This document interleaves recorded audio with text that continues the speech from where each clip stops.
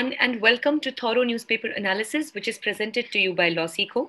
So today, we will be discussing two articles. The first article is from The Hindu, which is titled as BIMSTEC Needs to Reinvent Itself. So in our previous sessions, we have already understood that what do we mean by BIMSTEC. Don't worry, we'll see it again in this session as well. And then we'll understand that what are the areas amongst the BIMSTEC countries that need to be monitored and taken care of for better cooperation and growth for all the member states. The second article is from the Indian Express, which is titled as The Wellness Workforce. So basically, this article talks about the new bill which has been passed by the Parliament, which is named as the Elite and Healthcare Professional Bill 2020. So what is this bill and what are the main requisites that have been presented by the bill have been discussed in this article. And thirdly, we have the News in Flash column. Before moving further, let's have a look at the Project Maverick, which is almost free CLAT preparation course from LawSeco. So if you're preparing for CLAT 2021 or even 2022, you can enroll yourself for this course. The fees for this course is very nominal, that is just ₹100, and the link is available in the description box below. With this, let's see the multiple choice question from yesterday's discussion. Who has been appointed as the new Chief Election Commissioner? Your options are Sushil Chandra, Sunil Arora, T.N. Session, or none of the above. You can write down your answers in the comment section below. This is the descriptive question for the day. What role has BIMSTEC played in bringing cooperation amongst the member countries? So let's start a discussion for the first article, which talks about reinventing BIMSTEC. So before we dwell deeper into this article, first let me tell you what do we mean by BIMSTEC. Basically, BIMSTEC stands for Bay of Bengal Initiative for Multi-Sectoral, Technical and Economical Cooperation. So this has a grouping of the member states which are the littoral countries of the Bay of Bengal. Now here, the member states are India, Sri Lanka, Bangladesh, Myanmar, Thailand, Bhutan, and Nepal. Now, when we talk about the littoral states, by littoral states, we mean the states that actually share a boundary or border with the Bay of Bengal. But here, the countries Bhutan and Nepal are the exceptions because since both these countries are landlocked in nature, but still they are the member states of BIMSTEC. So we have understood about the BIMSTEC in our previous sessions as well. You can go through for further details. So recently, the foreign ministers of BIMSTEC have met virtually in the preparation for the 5th BIMSTEC summit in Sri Lanka. So if we talk about the birth and rejuvenation and the growth of BIMSTEC as a complete cooperation and a complete grouping, so it was established as a grouping of 5 countries, now which has grown to 8 through the Bangkok Declaration of 1997 to promote the rapid economic development. Now here, this becomes another important question as to Bangkok Declaration is associated with, so the correct answer would be BIMSTEC. Also, we need to know that the BIMSTEC came through which declaration? It was the Bangkok Declaration of 1997. So if we talk about the first 20 years of BIMSTEC, only 3 summits were held. And then the 4th summit was held in 2018 in Kathmandu, which is the capital of Nepal. Basically, in this summit, it devised an ambitious plan for the institutional reform and renewal for all the member states. And thus, the Charter of BIMSTEC was also brought through this summit. And then, in the year 2019, Prime Minister Modi's second swearing-in ceremony happened, and all the leaders of BIMSTEC were invited as honored guests and not of SAARC. Now here what we need to know is that even in our previous sessions, we discussed about the tussle which the SAARC nations, which are the South Asian Association for Regional Cooperation countries, they are facing because of the severe tussle which is there between India and Pakistan. And just yesterday we had discussed that how both the countries, India and Pakistan, need to come at peace and have to sit on the same table and at the same level so that the other countries of the SAARC should also be having this entire cooperation amongst themselves. Here, that is why on the 2019 swearing-in ceremony, all the member nations of the BIMSTEC, the leaders from BIMSTEC were invited in the swearing-in ceremony. So if we talk about the recent decisions that have been taken at this particular front, The foreign ministers cleared the draft for the BIMSTEC Charter and supported the master plan for transport connectivity. Now, as we know that most of these nations are in some or the other way very closely related, like for example, India, Nepal, Bhutan, Bangladesh, Sri Lanka, and even Myanmar and Thailand. So either they share land boundaries with each other, and if not, they are connected via the means of Bay of Bengal. And that is why it needs to be taken care of that good preparations are taken up for the coming up of transport connectivity as well, because this would definitely enhance the trade and import and export amongst the countries.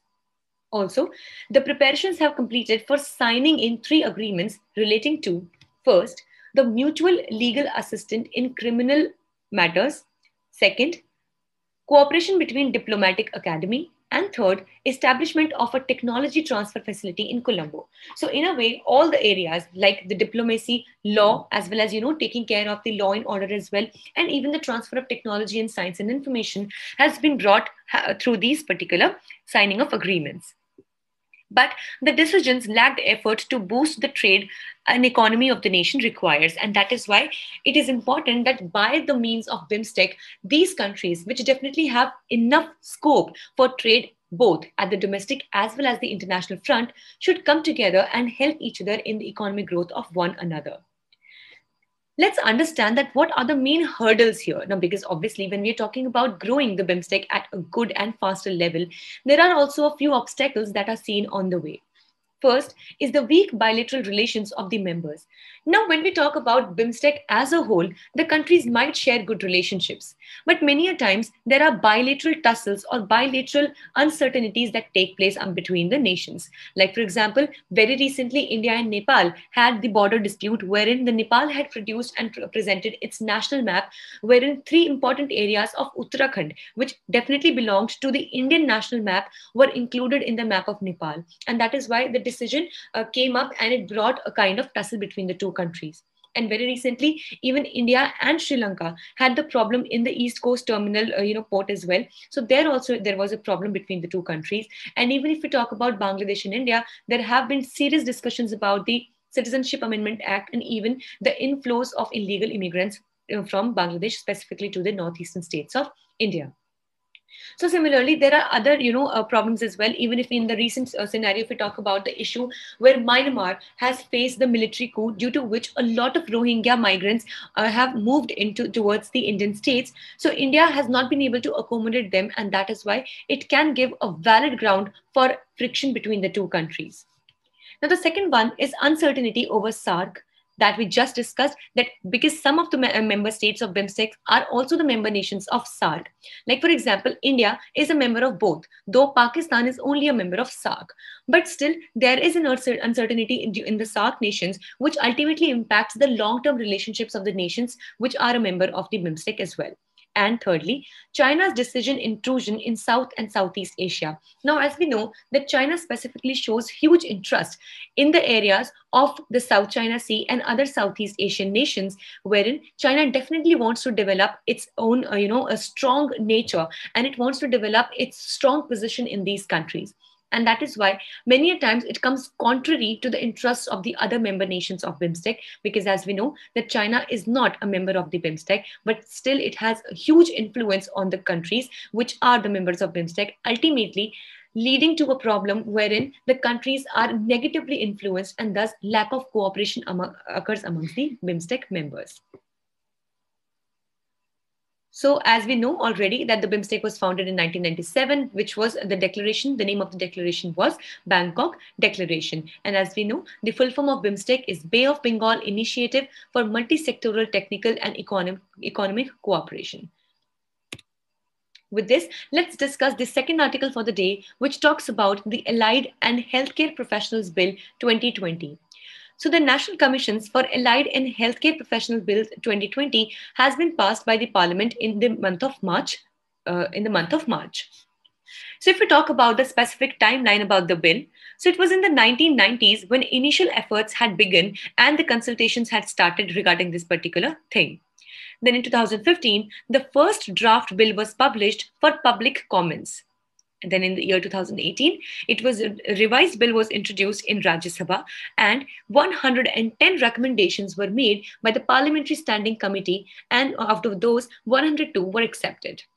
And finally, in the year 2020, the final bill was drafted and has been passed in 2021 March. So if we talk about that, what this bill exactly is, so firstly, this bill provides for regulation and maintenance of standards of education and services by allied and healthcare professionals, and the maintenance of a central register of such professionals. Like as we know, that specifically in the times of COVID-19, the value and importance of these professionals that are dealing with the healthcare services, the hospitals and other healthcare services, these all things have been highlighted at a very good level. And that is why the professionalism, which we mean to say that the technical knowledge, the knowledge base, and the experience of such professionals has helped a lot in dealing with the situation in a very effective manner. That is why it is very much important that we pay good amount of attention on the education and the services which are provided by these allied and healthcare professionals. Now, these could be the doctors, the nurses, the midwiferys, and even if we talk about and we want to increase the scope of this, even the ASHA workers, which are the accredited social health activists. So these people all are associated with delivering efficiently the healthcare services to every citizen in the country. And that is why this bill proposes for proper regulation and maintenance of the standards of education. Because definitely we should make sure that when these professionals take up such important roles in the society, we should make sure that the education and the standards of education that they're attaining in the preliminary levels is up to the mark, so that the optimal and the best level of healthcare can be provided in the country. So if we talk about the key features of this particular bill, it classifies, firstly, the allied professionals using international system of classification of occupations. So now what base does it use? It uses the ISCO, which is the International System of Classification of Occupations, according to which various occupations amongst the healthcare workers and healthcare professionals have been chosen. Secondly, it establishes a central statutory body to frame policies and standards, regulate conduct, prescribe qualifications, create and maintain register. So thus, there will be a central role which would be played by the central statutory body, and it would take care of the various policy framings and setting up various guidelines and standards that would help creating and maintaining the standards of what we're actually trying to achieve by the virtue of this bill. And thirdly, it establishes the state councils, and that would actually execute the major functions. So definitely we need to have a body that would execute the guidelines and the conduct and all the qualifications which are prescribed. So, and thus the state councils would be taking up this particular role. So if we talk about that why there is a specific need to improve the healthcare, we already know that the stress of modern lifestyle, rapid urbanization, rising chronic non-communicable diseases, and increasing the proportion of elderly has been seen increasingly in the past years, and specifically it has increased by 10% in 2020. And thus it is of utmost priority that the healthcare services are boosted up and they are given most importance in any society. So if we talk about this particular thing, which would actually provide the advantage India, there is a strong demand for healthcare in the country. Then there are attractive opportunities which are available in this particular sector. Then rising manpower will definitely help in making the human resource better, and also the provision of better healthcare services at large. And finally, the policy and government support is required for such steps to be taken in the future.